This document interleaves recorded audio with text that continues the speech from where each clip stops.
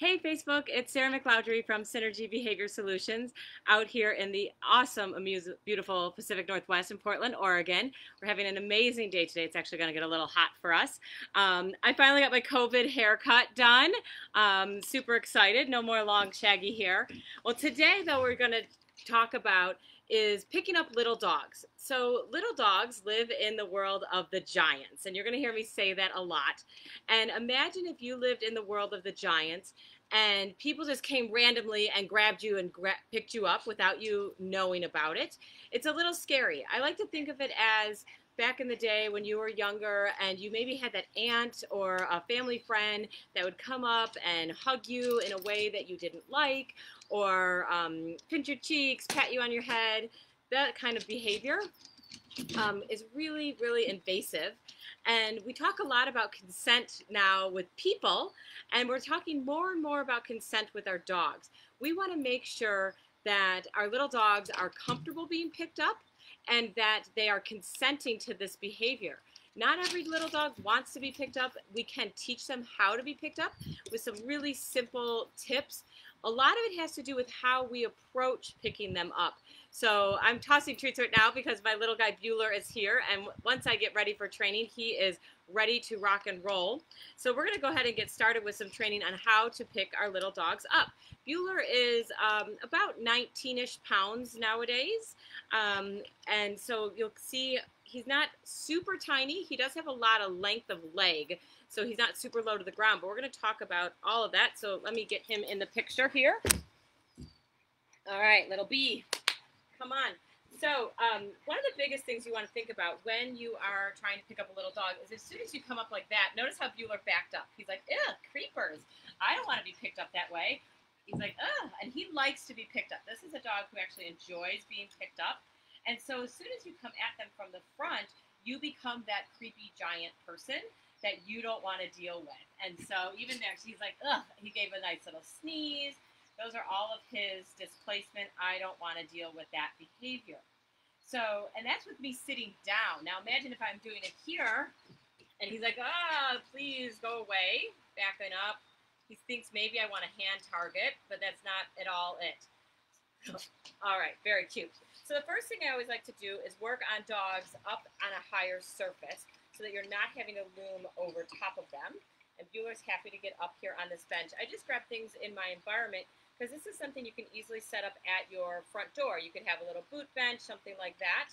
And so we're going to work on, he's happy to be up here, so that's great. And then we're going to work on, can I put my arm around him? He's like, wait, why are we up here? What are we doing? I'm going to give him some treats. Good, not bothered by that. So notice that I'm coming over the back side of him. He's trying to face my cookies is what's going on here, why he keeps turning around. Good, not bothered by that. He's like, more cookies, please. Good job, little dude. He does have a trained pickup. I'm going to show you what that looks like. So we call it scoop in our house because I want to scoop him up. I'm going to have, when I start teaching this, I have a whole handful of treats, and I want the treats to be fed the entire time that the dog is getting picked up. Because if they stop eating treats, that tells me that they're too stressed. We're going to go in. We're also going to go behind the elbow, support, pull close to my body, and pick up. And he's happily eating. Then down he goes. Good boy. Nice job. He's a little hungry right now. Can you tell? He's a little grabby with his treats. He gets a little grabby with training in general. He gets super excited. So one of the things I said, we want to make sure where we're picking them up. So notice that he's close to my leg. I'm putting my hand behind the elbow. I'm making an L, an upside down L with my hand. I want that thumb by his shoulder and the rest of my hand behind his elbow. Scoop, and I want to bring him in close to my body and squeeze him into my body so that he's not hanging out in the abyss. Because that's pretty scary. He's getting his foot caught in my pocket. So now imagine if we picked him up. I'm going to do it how I would not want him to do it, where I leave him out. So we're going to scoop. And then he's hanging here, and he's a little unsure. You can see his little legs. And as soon as I bring him in close, he has more stability. And his legs aren't flying around and everything like that. So simple little changes can make all the difference in how we pick up our dogs. We want to get that hand underneath their chest to give them that stability. I'm also going to think about, what is my dominant arm? I'm going to pick him up with my right hand because that's my stronger arm, so that I'm not struggling with this process. I don't want him to feel my struggle if I'm losing some strength. So we're going to actually try with a different object now. Oh, boy. He's actually never been up on this object before, but he likes to get on things. So I'm going to, once again, put it on my right-hand side. Oh. So it's a little bit smaller of a landing surface for him, and it's a little tall. So let's see if we can get some momentum. Yep. We'll lift him up for right now. I would want the object that you're using for your dog to go onto to be something that they're super comfortable getting on. So look at the difference of him wanting to get on there versus up where he's done this bench a lot. We're actually going to use the bench to the box for you right now, and that's a much easier transition for him. So we were talking about consent. The first part of consent of being picked up for Bueller is getting on the object.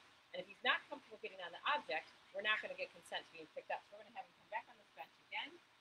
I'm going to see if he's willing to get back on this box. Good boy. Nice job. It's a little bit slick, and it's a pretty small landing surface, which is why he's a little more concerned about it. So we're going to try the scoop here. Scoop. And notice how Bueller actually, oh, treat fell. Oh, no. He likes to put his paw right on my hand to help balance that scoop. All right, and then down we go. Good. I always want to make sure those back feet land first when we're doing the scoop. I don't want him to dive off and land on his head and put a lot of weight on those shoulders, which can be damaging over the ears. So I want to make sure that he's comfortable going down butt first, which is just a little unusual for the dogs. Notice now that he's been up on this box a couple times, how much he was willing to get up here on his own, because now he's realized it's not so scary. So that's where that consent factor comes in. I'm going to turn him around because I want to make sure, once again, that he's facing the right direction. So cookies, scoop, up he goes, tucked in tight. Good job. Good boy. Then once again, if he can get his foot out of my pocket, back feet first, on the ground, then there. Good job, dude.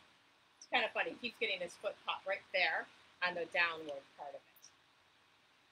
He's chasing pine cones right now, looking for thinking that they're trees. So we're going to practice that down part again. I'm going to see if we can shift my pants a little bit. Scoop. And notice that every time I scoop him now, he's actually kind of helping himself. He knows what this game is. And so he's like, oh yeah, we're doing scoop. I'm going to put my hand there to give you some extra help, Mom. I'm going to get that paw untucked from my down and down. Good. So we also want to think about if he's on the ground. I really don't pick up Bueller if he is completely on the ground because I automatically become that big scary person again. But I do have an on-the-ground behavior that I teach most dogs, but I try to avoid picking them up from the ground as much as possible. So I have a behavior where if he wants to come and get scooped up, let's get some cookies out of my hand here.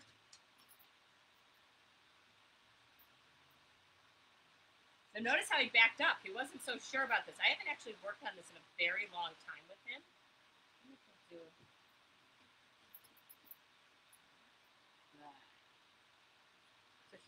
He used to, if I would put my hand up like this, he would put himself in the scoop position, but he's like, not so much right now. So how can we train that? I'm going to work on luring him to get behind me. Yep.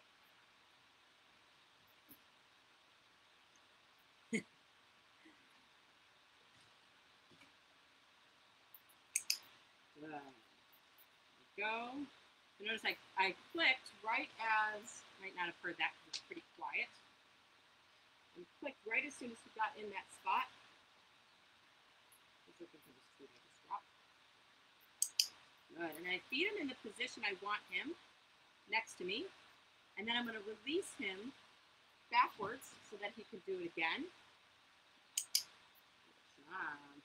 So that's where that release backwards is important because I don't necessarily want him coming in front of me like that.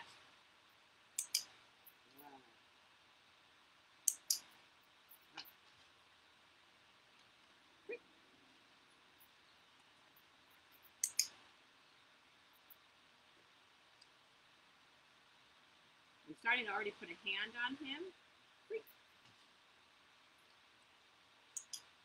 See that hesitation there? That little hesitation tells me he's not ready for me to pick him up yet in that position. I think a lot of it actually has to do with the crumbs all over my fingers, and he's trying to figure out where those treats are.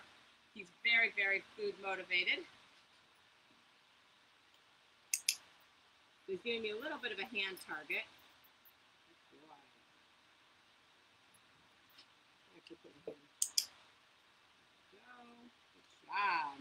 So I would not start picking him up from this position until he's standing here still for quite some time. Good boy. He's already getting better about it. Like I said, this was a skill I taught him a while ago. Just haven't done it in a long time.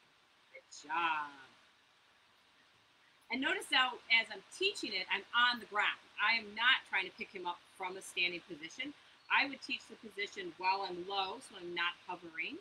And then I would add in some height to that position to work on scooping him up. I'm not going to demo it right now because he's shown me enough behavior for Bueller that tells me he's not super comfortable with the idea of me picking him up right now. And as much as I'd like to show you what that final product looks like, we were just talking about consent. And if I can't have him be comfortable standing next to me, I don't feel it's consent to be picked up. So the whole point is we want him to be comfortable being picked up. And if that's not ready to be done yet in this position, we're not going to do it. Good job. Nice chill, dude. So he's starting to calm down a little bit from his training session. We're going to do one more up on the box to show you what that looks like as a final and practice having him go down butt first onto it. Actually, I'm going to pick him up from the box, but I'm going to put him down on the ground. So to kind of see the difference there. Good boy. Oh, drop cookie. You got it, dude. Come here.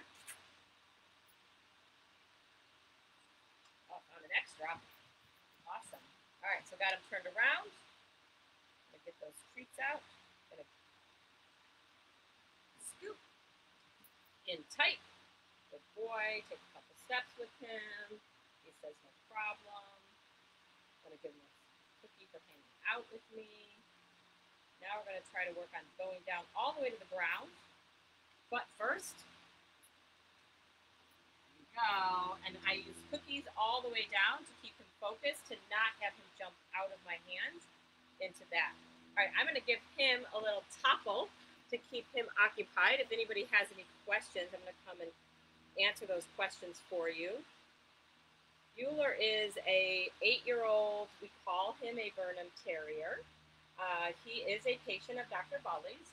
As you can see, he's a little high-strung. Bueller does everything in his life at about 110%. So, all right. So any questions about picking up your little dogs and concerns? Hi, Mary. Hi, Laura. Nice to see you. They're big fans of Bueller. They knew Bueller when he lived in Illinois, so great to see you. The biggest thing I want to really stress to everybody with picking up little dogs is it needs to be a partnership. Your dog has to know what's going to happen and be comfortable with getting picked up. And the first part of that consent, that's why I like using the higher item, is jumping up there. If he won't jump up there, he's not going to want to get picked up. And so that starts a whole consent process with my dogs being picked up. The other thing is I do for some dogs, depending on where they live, I will sometimes teach a emergency pickup where you pick them up from the ground. And I will do that if you happen to have, maybe you live in a high-rise apartment and you have some reactive dogs you're worried about, and there may be times where you need to scoop your dog up really, really fast. I actually do a different cue for that behavior than my scoop that I use every single day, because it is different. It's going to be a quick grab, which is very different from my nice, trained, polite scoop that I did. With that quick grab, I teach it very much the same way. I just give it a different cue so that the dog knows what's expected of them. So it doesn't look like we have any specific questions about picking up our little dogs. If, as you're watching this, you happen to have some questions about picking up our little dogs, please feel free to put them in the comments and we will make a comment for you and get you our answers. We do have a small dog webinar coming up called Petite Pooch, which is this was one of the things we'll be talking about, along with some other activities for our little dogs and how to keep them safe. Oh, Mary just got a question, so I'll answer that in a second. That Petite Pooch webinar is coming up in August. You can check out our website or Facebook events to see when that is coming up. Unfortunately, I don't remember off the top of my head. Do you use a higher value of goodies for the quick grab since it might be scary? So yes, I definitely would. And I would probably use something like a cheese stick where they can easily nibble on it, or a squeezy tube so that they can eat the whole time. I would not start that quick grab until your dog is super comfortable with a controlled, consented scoop. So we have to start with that and make sure they're already comfortable being picked up before we try to do a quick grab scoop. Also, too, at times with Bueller, for off the ground, if I'm not doing a quick grab, he will put his feet up on me, and that is his consent cue that he's ready to be picked up. I just didn't show that this particular round. So thank you guys all for joining me. And if you have any other questions, I would love to hear them. And we look forward to seeing you again. Lorena will be doing the Facebook Live on Thursday at noon Pacific time. So hopefully you can join us then, and have a great day.